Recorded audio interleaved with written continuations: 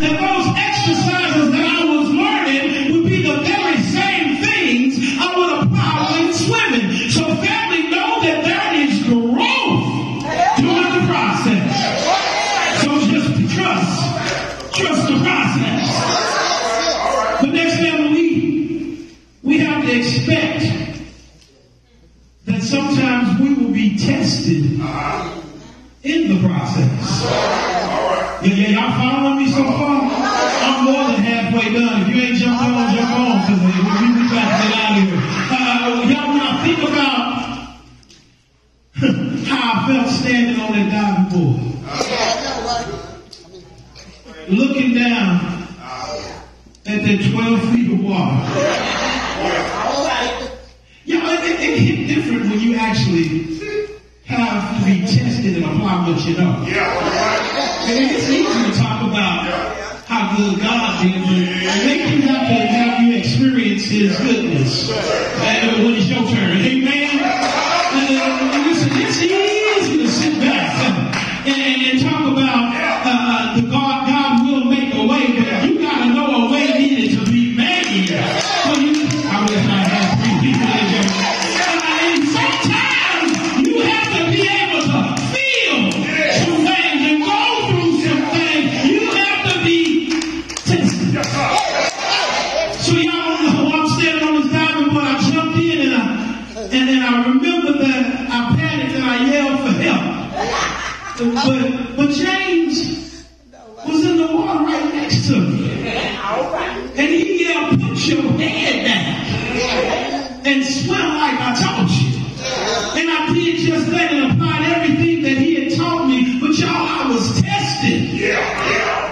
You know, listen, let me make it a little more plain. Kirk Franklin had a song entitled More Than I Can Bear. And the lyrics went like this. I've gone through the fire. And I've been through the flood. I've been broken. I wish I had 3 people into pieces. See lightning flashing from above. But check it out. But through it all, hey, I remember that He loves me and He cares. And He'll never put more on me than I could bear. Tell me, these lyrics illustrate someone that has gone through some stuff. And these lyrics are talking about somebody that has been tested. Can I get somebody to give me an amen? I wish I had somebody who will witness to the fact that the things you have gone through have made you stronger, because it's made you a stronger you, because you have been tested. There's somebody in here that had to feel some pain before you got healed. You got tested. Somebody in here had to lose some things in order for Him to bless you. You've been tested. Somebody in here had to be humbled because you were up too high. You had to be tested. Somebody in here had to fall because you were moving too fast. You had to be tested. Somebody in here had to bump their head so that He can get your attention. You have been tested. But check this out. Look at you now. You don't look like what you've been through.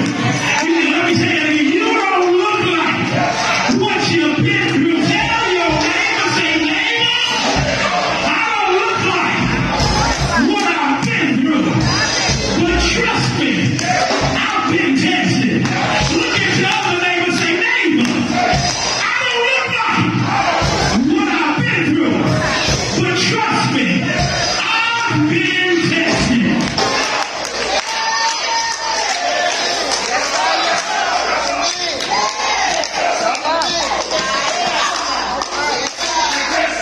I've been tested. I've been through some stuff great out here. I done had to put my faith to the test. I had to feel and learn that He is, He never leave you nor forsake. I've felt some lonely nights. And I've been tested, y'all. I know I'm not by myself. But hey, listen, we got to get out of here. Family, in closing, I've shared, in order to trust the process, we have to first get into position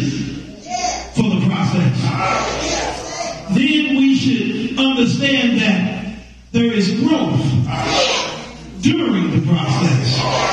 Thirdly, we should expect to be tested in the process.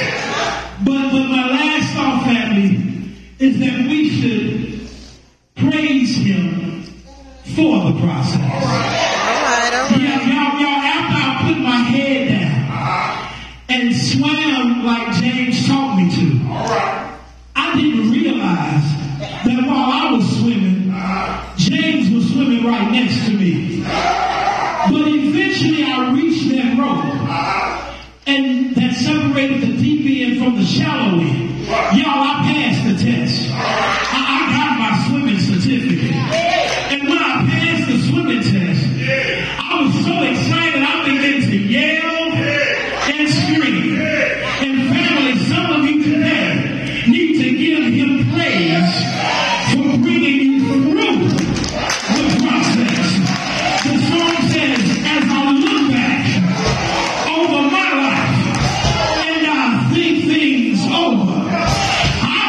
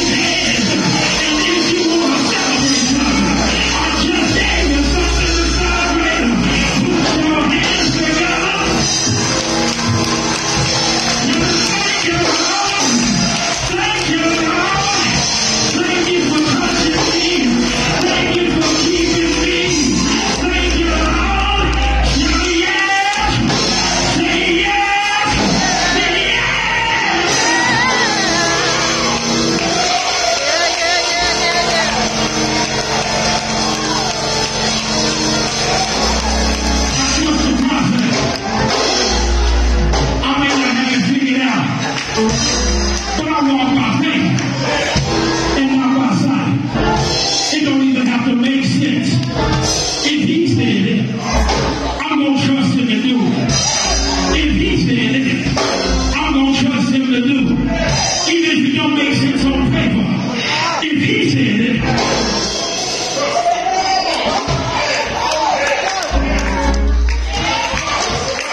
trust the process. Family, listen. I'm through.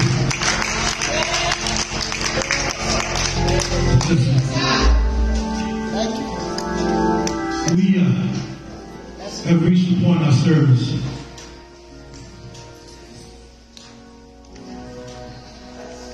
where we want to extend an invitation. Family, the deal is you're here. And it could be that you've never accepted Christ as your Savior. I can't take for granted that that's not the case. All right. You could be here and you desire to make this church house your church home by joining in membership. Yeah. Or it could be that you need someone to pray with and for you. Yeah. Yeah. I'm making this announcement because this is your time. All right. If you desire to be a member of this church and you would like to give your life to Christ, stand up where you are. These men of God are going to come to you. Yeah. They're going to take you out and get some information from you. Listen. Yeah. But if you need someone to pray for you, join me on this front row and we'll pray. Y'all, somebody move today. We are going to give God praise. Amen.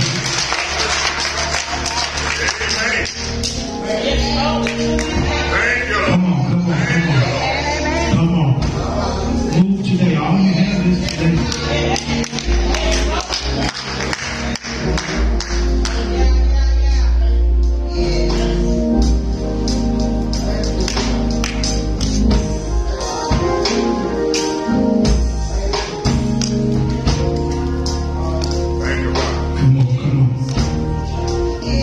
45 more seconds. Come on.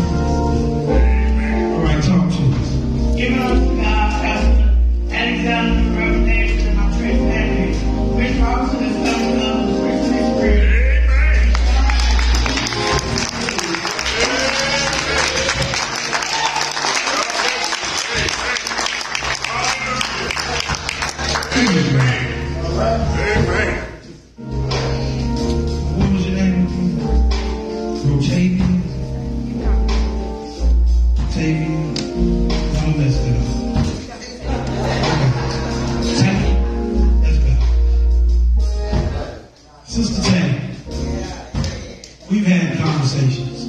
All right. I know who she is. I'm messing with you. I know who she is. She shared with me that a few months ago when she was in the state trying to get it right. I shared with her, baby, you ain't gonna never be able to do it by yourself. I said, God ain't never told us to clean up before we come to Him.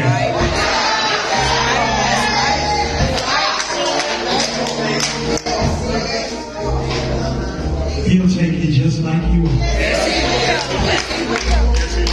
and clean you up, change your mind, change your heart. All He's asking for is availability in the willing spirit. And Sister Tay, I'm glad that you didn't try to continue to clean up on your own. You desire to join a church family that will encourage you on this journey. That's what we do. We want a big old happy family here. And I want to let you know what you said to me.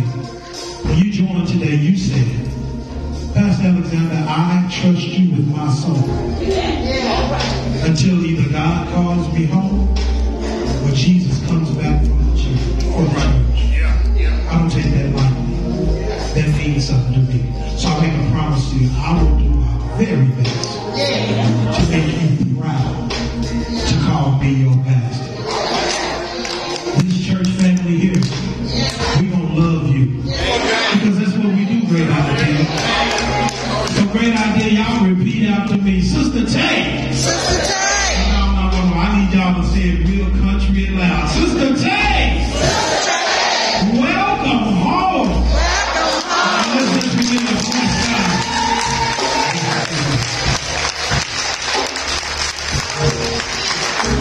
She said she wanted to be a candidate for baptism. Praise the Lord. Yeah, that's another one. We're going to get together this week. We're going to talk. Like I said, we're going to get together. We're going to talk. We're going to make sure we get that taken care of. But y'all, let's bless God one more time for our newest member.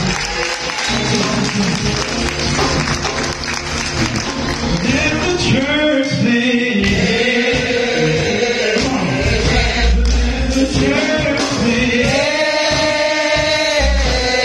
let the church say,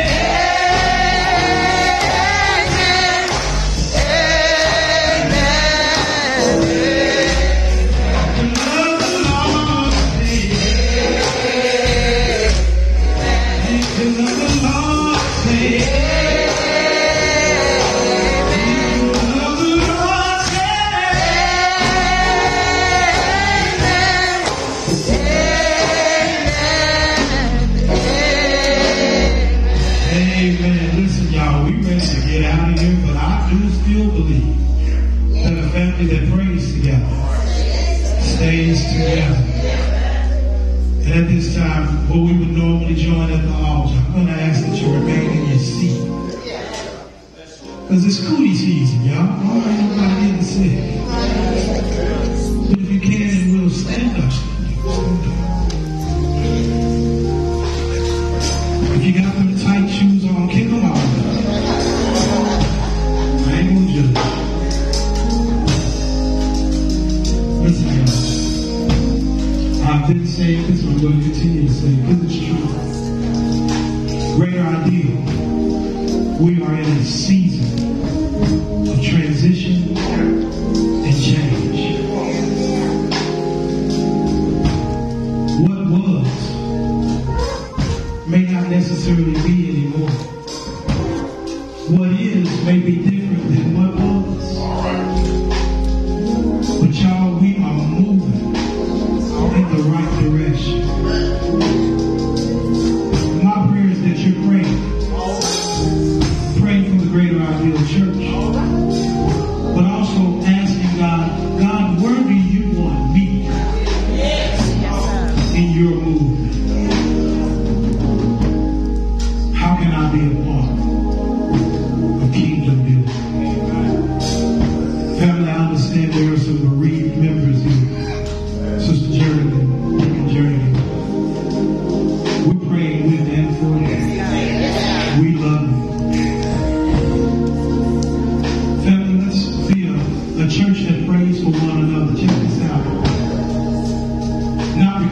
said so, but because you love your church members.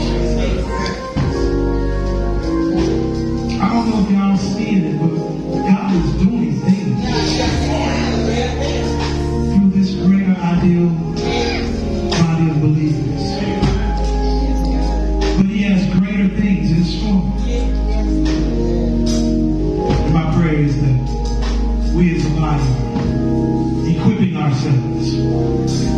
Sunday school, worship service, Bible study. That we're equipping ourselves, unified, being stronger together. That we're equipping ourselves, making ourselves available for service. It's a mindset change. Let's remember to pray for our sick, seasoned saints. But the deal is we don't have to go to God like we are defeated. Because in Him we have everything that we need. So He says, cast your cares upon me. Why? Because He cares. So at this time, I don't want to be the only one praying. You pray along with me as we go to God as one big family. Amen. Let us bow. Dear God, it's in the name of Jesus. Father, that we thank you for your grace and your mercy. God, we thank you that because of you we can trust the process. Your word has assured us that you would never leave us nor forsake us. God, your word has assured us that you are a Father that loves us. So, Father, even though we may be going through, let us remember to trust the process. Father, we ask that you touch this bereaved family on today. Comfort them with your spirit. Father, send people to love on them and pour into them. God, I don't even know any situation with this family, but we know the devil is busy. So we bind any attempts of division, separating, that he may try to attempt, God, at a time like this.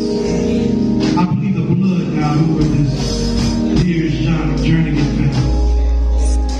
Father, every name that's on our sick and shut in list, God, you know.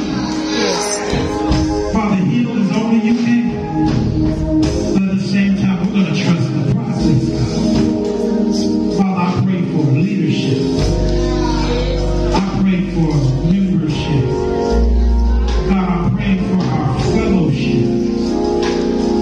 God, I'm praying for our discipleship. God, we say, have your way.